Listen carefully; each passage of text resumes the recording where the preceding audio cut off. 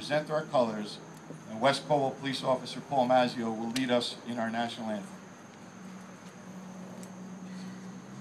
Monsignor from St. Al's. St. Aloysius and Caldwell.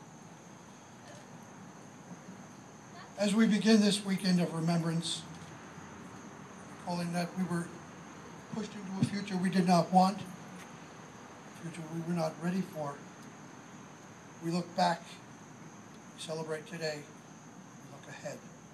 Let us pray. Almighty ever-living God, we remember the events of September 11th, the year 2001.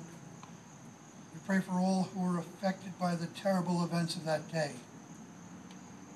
We remember with great love and respect all those who went tragically to their deaths. We remember those still suffering from their injuries of 10 years ago.